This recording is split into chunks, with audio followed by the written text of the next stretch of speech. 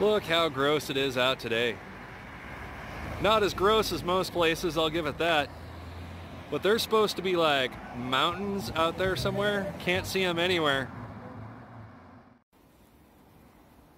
Hey everybody, Thrift Store Hacker back again, coming to you from the inside of my swamp cooler. I just got done cleaning this out because the water reservoir in the bottom there was pretty gross from all the fires. And I'm trying to figure out a way to filter it. Basically, I need this to cool my house. I don't have central AC, the house is 100 years old, and the smoke outside is awful, and on top of that, the dust, like if you look at the dust, let me zip down, all this dust and ash and smoke that's coming in, and I got to figure out a way to keep that out of the swamp cooler and out of the air inside my house. So I've devised a little idea. I first just needed to clean this out, give it a good rinsing, empty out the water reservoir, get all the junk out of it. We also have a lot of calcification from the hard water here, good old desert water. But anyway, let me show you what I'm going to do. First thing I'm going to do is check, after I've brushed off all the calcification from the water, I'm going to check and I'm going to make sure that water is going down all these inside layers here. If I zoom in a little bit, you can see the water running. You can stick your finger in there and just make sure all of that mat in there is wet. And this setup has 3 sides. You can see the water running in up here if I zoom in a bit. And you just want to make sure those mats are all getting wet, because that's how the swamp cooler works, is air comes through here, it gets sucked in through here, and then as the water kind of vaporizes in there, it causes a temperature drop. So you can get about a 20 degree, 25 degree temperature drop inside your home with this type of setup. We'll go around, we'll check every side. This is actually the tap going off to my watering bucket, because we don't have any water spigots out front. You can check that out in a different video. But it looks like everything's working pretty good, the flow's good. Everything's getting wet, the whole mat's getting wet, so we can move on to the next part of the project. Also, you see there's no water leaking outside of the tank. I guess what I'm going to have to do is set up filters on the outside that suck the air in through the filter and then through the cooling matrix here and then into the house. Let's talk about our filter options here too. I went down to the hardware store and they're kind of cleaned out on furnace filters right now. Everybody's been changing them out, but let's dig into this a little deeper and explain the ratings on the filters. Now I have MERV rating 8 and 11 filter. The 11 filter is definitely going to be better. You can get, I think, a 13 is the highest one we can find, and that would take care of more smog particles and smoke. Now, this is a MERV 8 filter. You can see it does dust and lint and pet dander and pollen, dust mite debris, mold spores, bacteria. I'm kind of hoping, since it filters out some pollen, it'll get all the ash out of the air, but we got to go with what we have. The bigger filter is the MERV 11, does a few more things. It also filters out smoke. So what I'm going to do is I'm going to run that as my big filter and then try to get these. I'm going to put these on the side, hence they're a little bit smaller. I'm going to put these on the side.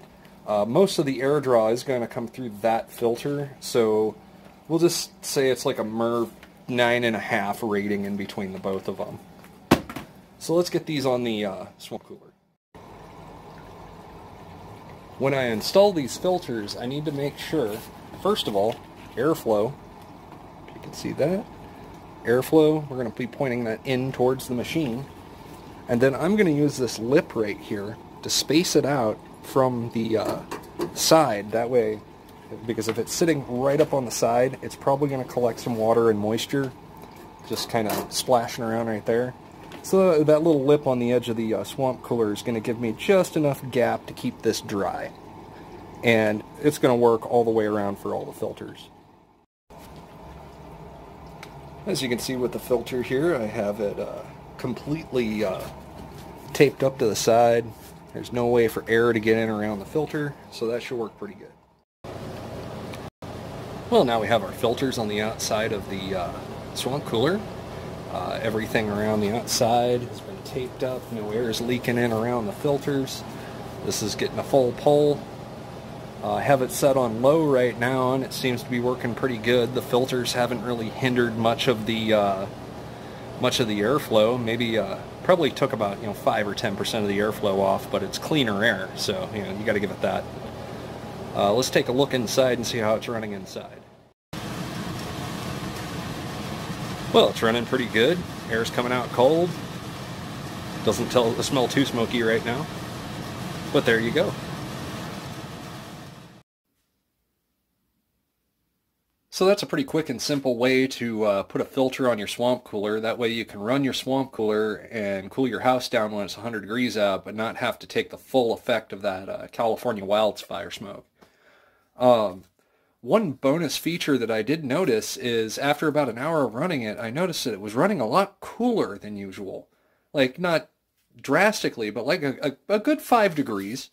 And this is why I figure that's happening, is this is the setup without the filter. This is just your wet mat, and you have the metal grate here, and the air is coming in, and it's not really slowing down all of the air going through that mat, so it's not getting as cooled as it could be getting. So with that filter in the way, the air is coming in, but when it comes in, it's being more evenly distributed, and it's moving a little slower by the time it hits that first filter. And as it's coming into the wet filter to cool the air down, since it's moving slowly, it's cooling the air more, and you're actually getting a little more efficiency out of the swamp cooler itself.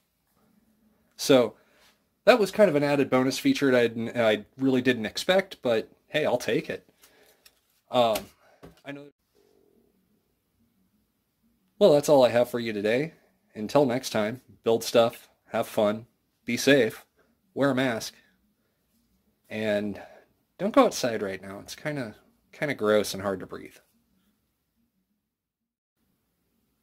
One more thing really quick, folks. If you like gold, silver, buying, trading, jewelry, coins, there's a really neat channel on YouTube. It's Evan Kale. He's doing a series called Evan Kale's a Pawn Star.